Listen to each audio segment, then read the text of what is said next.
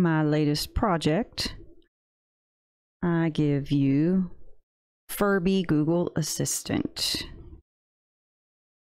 This little guy took me a little bit of time to put together. I used what's called a Raspberry Pi. And I actually used the Raspberry Pi Zero because it's small enough to fit inside of the Furby, and it also has wireless capability.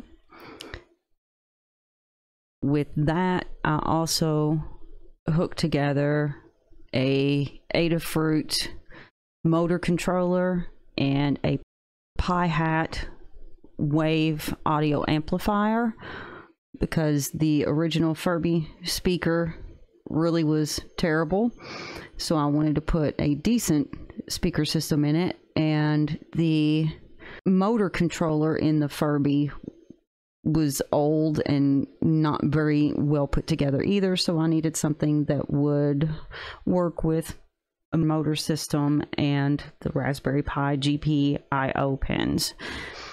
So that's where the Adafruit controller come in. No, they're not pictured here, but those together with the Google SDK APIs, Python 3, and the native shell on the Raspberry Pi is how we got this to work. I'm not going to get into specifics because it is just a lot of complicated stuff, and this is a short introduction video. So let's take a look at the Furby and see how the little guy works. So I'm going to give him a command and we'll see what happens.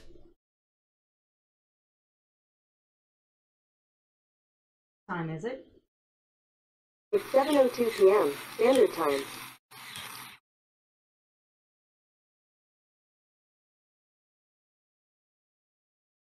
Tell me a story.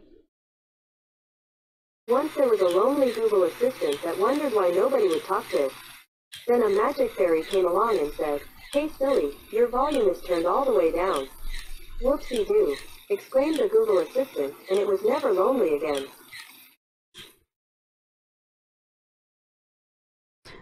And there you have it. That's the Google Furby.